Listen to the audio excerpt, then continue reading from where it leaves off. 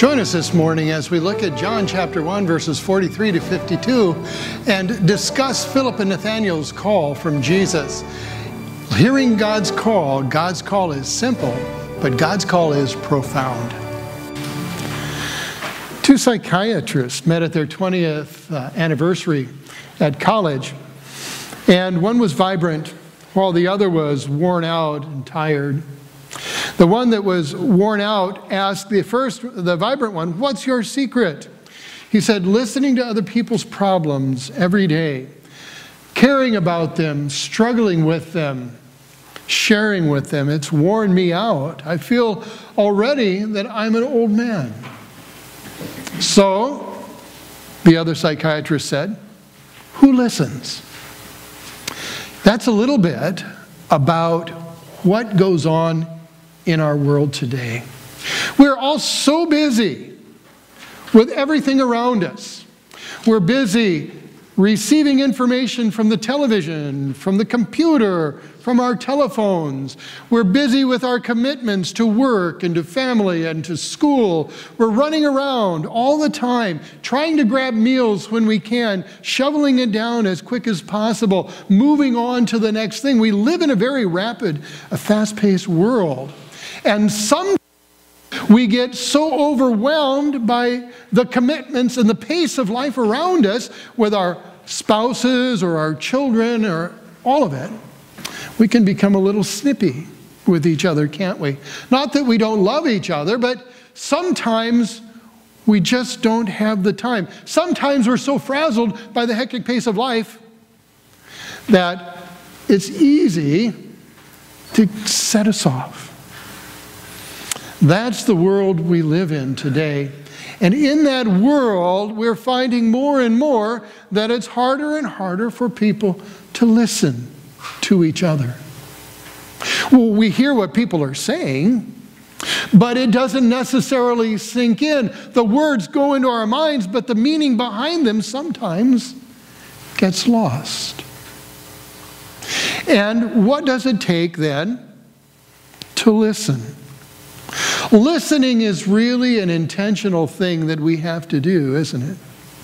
Listening means that I have to take a step back from this crazy busy world. It means that if I want to hear what my wife is saying to me, I have to put things aside and listen to her. Listening is like tuning in a radio station. It's hard when you're between stations and you have two stations playing at once. You don't really catch anything and you become overwhelmed and frustrated. Listening is tuning in intentionally to that one station so that I put away my sermon outline, I step away from the dishes or my project, and my attention is on my wife. And then I can listen to her carefully, understand her words and the meaning behind them, and we communicate. If I don't do that, she likes to tease me sometimes when I don't do that, that all I'm hearing is dolphin squeaks. It's true. It's true. And listening for a Christian is especially important.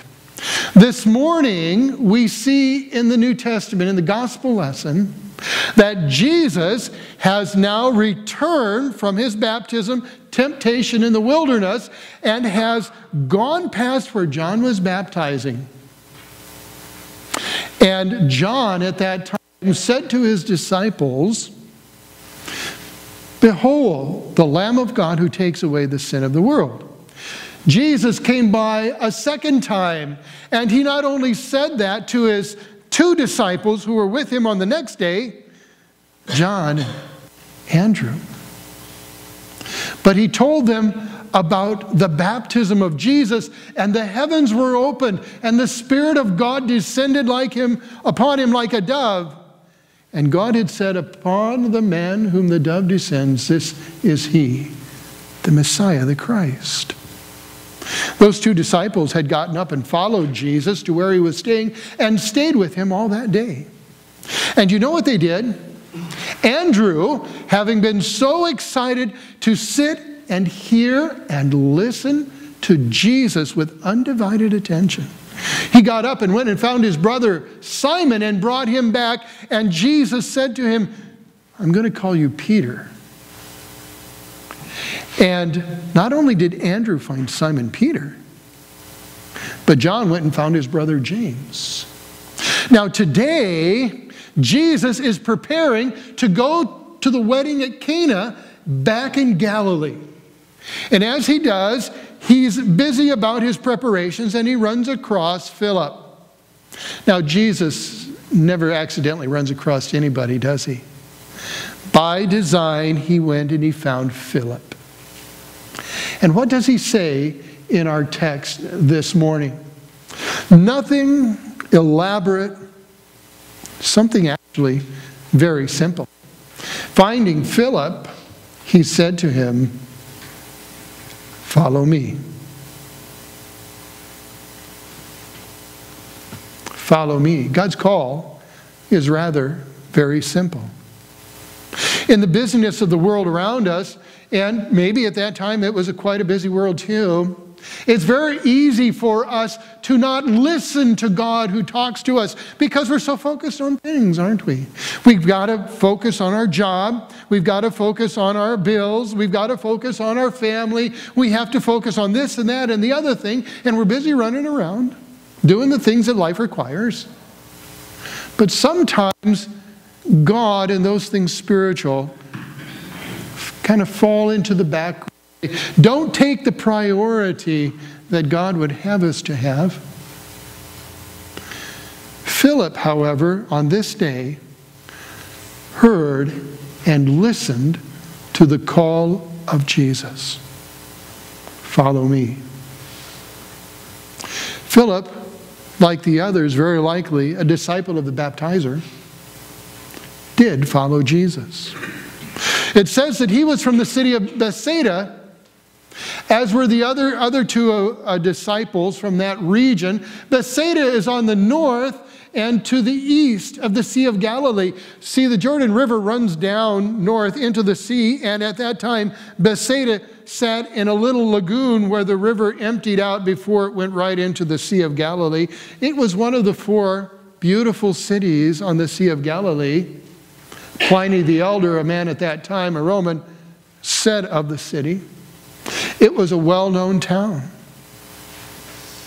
Maybe we're being told that we should understand, first of all, Philip, being from Galilee, knew a little bit about Jesus and the work that he is doing and the miracles that, well, he would perform. He had not yet. Maybe it means Philip was a little apprehensive of this man. Because you see, the call of God is not only simple. Looking outwardly from a worldly perspective at Jesus' words, they don't seem like much. Follow me.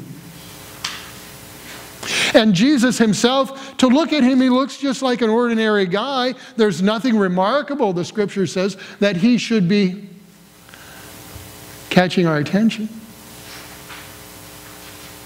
And yet, from God's heavenly perspective, the words that come from the mouth of Jesus are miraculous words filled with power that can enter the heart, and there, by that word and the working of the Holy Spirit into that human heart, transform it.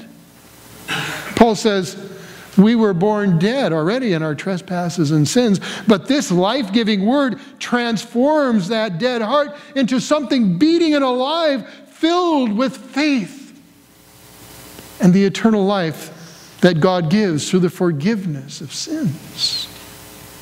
From God's perspective, the words of Jesus are a dynamo of power. Philip went off to find Nathanael, friend of his. Nathanael, interestingly enough, was from Cana, where Jesus was now about to go, where he would perform his very first miracle. Nathanael was skeptical. What did Philip do? What does the Bible say to us today? He says, we have found the one Moses wrote about in the law, and about whom the prophets also wrote, Jesus of Nazareth, the son of Joseph. You see, Jesus had been foretold from the beginning of time. Moses, the first 5 books of the Bible, talks several times about the coming of this Savior, the Messiah, who would save the world from its sins. We have found the one about whom Moses wrote in the law, and about whom the prophets have foretold. He is Jesus, coming out of the town of Nazareth. He is the son, as it was supposed, it says in the scripture, of Joseph, the carpenter. Nathanael is a little bit incredulous. In fact, you might catch a little bit of satirical bite in his comment. He says, Nazareth? Can anything good come from there? Maybe a little town rivalry. What was Nathanael saying, really? That little town near Cana, nothing good can come out of that town. Nothing remarkable, no one remarkable could come out of a little town like that. Well, Philip says just the right thing to him. He doesn't try to use elaborate arguments. You can never argue anyone through human logic and reason to believe in the Lord Jesus Christ. He simply uses 3 little words that Jesus himself had used with John and Andrew. Come and see. And Nathanael did. He came to see Jesus. But look at what it says. As Nathanael approached Jesus, even before he reached him, Jesus said to those standing beside him, "Here is a true Israelite, in whom there is nothing false." Not a Jew, an Israelite. What is an Israelite? And why does Jesus remark about Nathanael that he is truly an Israelite? Because you see, an Israelite is the very best of what God has given in his covenant. An Israelite is someone who is filled with faith in God. An Israelite is someone who lives under the covenantal blessing of God and does all that is required. Doesn't mean he's perfect. Nobody's ever going to be perfect, and how often have we seen that in our own lives and the lives around us? But he lived by faith in the promise of the coming Son of God, the Savior of the world. Behold, a true Israelite in whom there is no deceit. Now, Nathanael overheard that. You can imagine how surprised he was at that. And here we see that faith and the call of God is not simply something simple, but it's also very profound. "How do you know me so well?" Nathanael said. "How do you know me so well? While you were still under the fig tree, I saw you." Because God not only knows who we are, he sees us inside and out. He knows our heart as well. Nathanael had withdrawn to pray and worship God under the spreading branches of the fig tree that morning out of the sun. And Jesus saw him there because Nathanael was speaking to him, you see. Nathanael was worshiping God. And the scripture tells us, and the witnesses of those who were with him, that Jesus Christ is God. Earlier in chapter 1 of John, he says that Jesus is the Word wrapped in human flesh. Jesus had heard his prayer. Jesus knew him intimately, just as intimately as God knows you. He knows everything about you. He knows what you had for breakfast. He knows what you were doing this morning as you were getting ready to come to church. He knows what you think about everything. He knows where you go and what you do. He knows your past and He knows your future. He knows you entirely. And that doesn't need to be a bad and scary thing. Although we have to say, Lord, I'd rather you not know that I had said that, or I had done that. But you know, the Lord is love. Love. And because He loves you, He sent you Jesus Christ. And although God is serious when He says do this and don't do that, and we oftentimes break that word of God and go astray in our rebellion against Him, He continues to love us despite ourselves.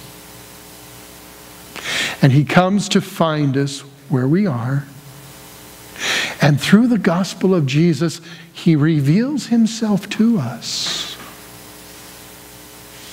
And through the Word of God and the working of the Holy Spirit in your life, God enables you to hear His call. Because the call of God is received in the heart when God creates faith and opens the ears of the soul to hear His call to you. In the Old Testament, God called out to Samuel. Samuel. Before you were born, God called your name. Before you were born, God called you to faith in Him.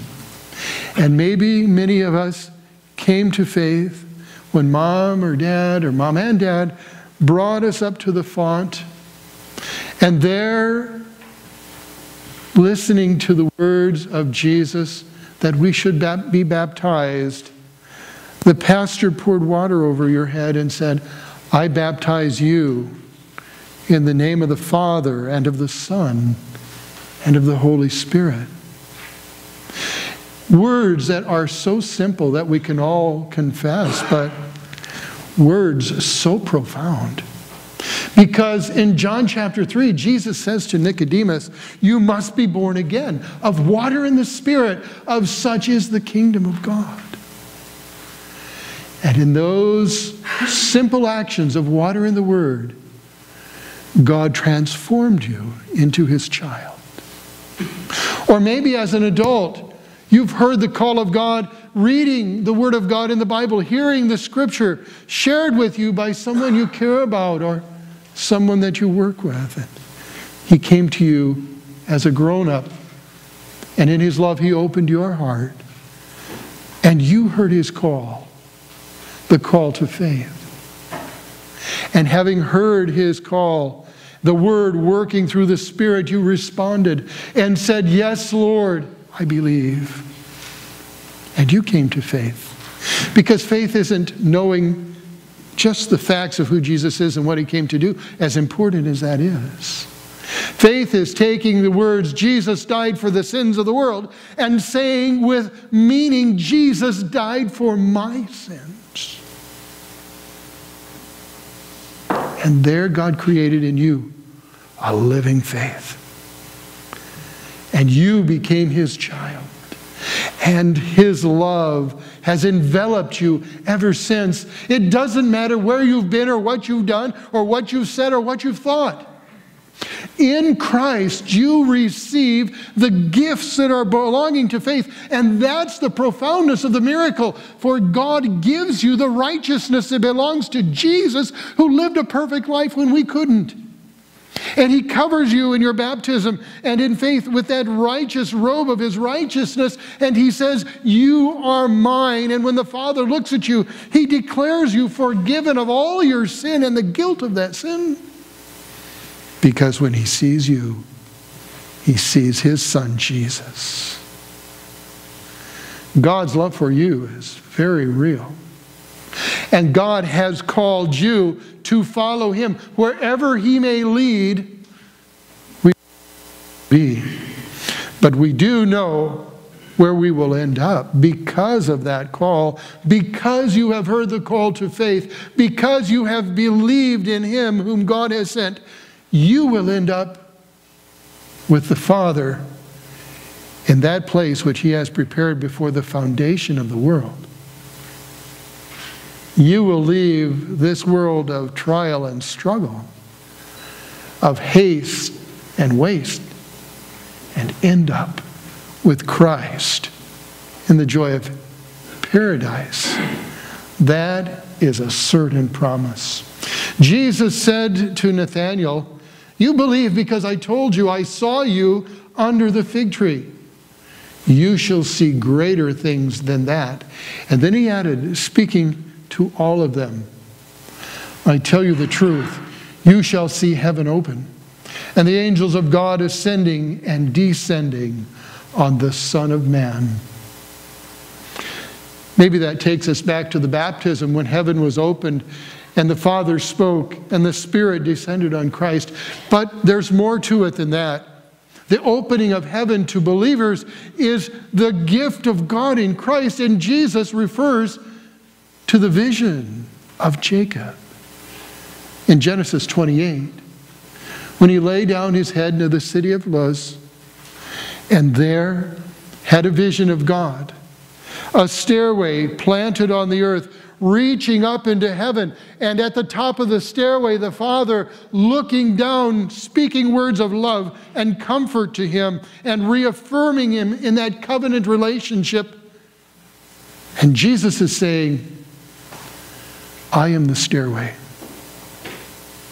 Your eyes will be opened, and you will see that I am the one whom Jacob saw. I am the one who connects heaven and earth. I am the mediator. I am the Christ. I am the Savior." And what will they see and perceive by faith? Not only the miracles that he will do, not only the teaching that he will proclaim of God's forgiving love in Christ, but they will see the salvation of the world. They will stand at a distance and see the Christ hanging on the cross. The sacrifice and the priest all wrapped in one, to be the atonement for the sins of the world.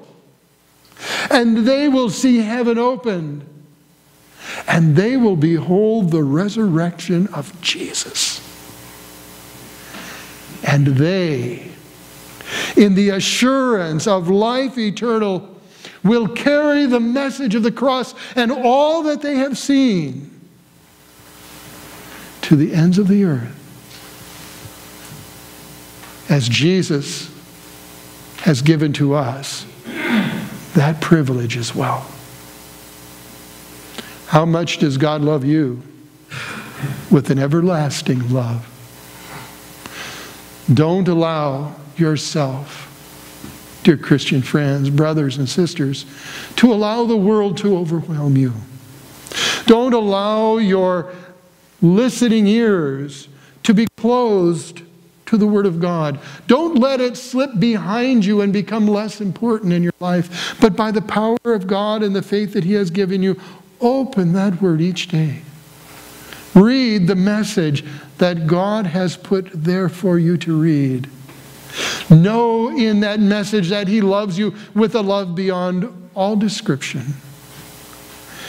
And that He, by the power of His Spirit in that Word, will carry you beyond all the trials and the tribulations and the struggles of this world to the joy and everlasting peace that is already yours in the gift of heaven.